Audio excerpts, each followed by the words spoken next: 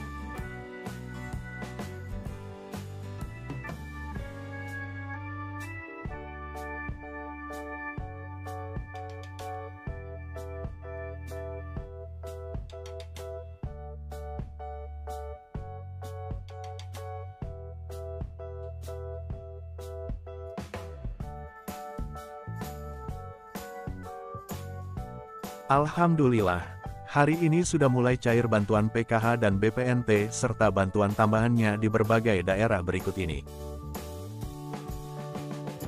Untuk para KPM yang sudah cair, gunakan dana bantuannya sebaik-baiknya.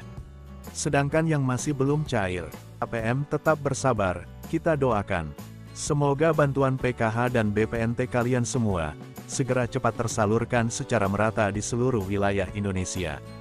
Amin ya Allah ya robbal alamin. Adapun keterangan untuk Blt Mitigasi Pangan di aplikasi Cek hari ini masih belum muncul, artinya bantuannya saat ini masih belum diproses oleh Kemensos. Kita tinggal sabar menunggu saja. Sekian informasi yang bisa saya sampaikan. Jangan lupa subscribe, like, dan bagikan video ini ke teman-temanmu, agar mereka juga tahu apa yang kamu tahu. Terima kasih. Assalamualaikum warahmatullahi wabarakatuh.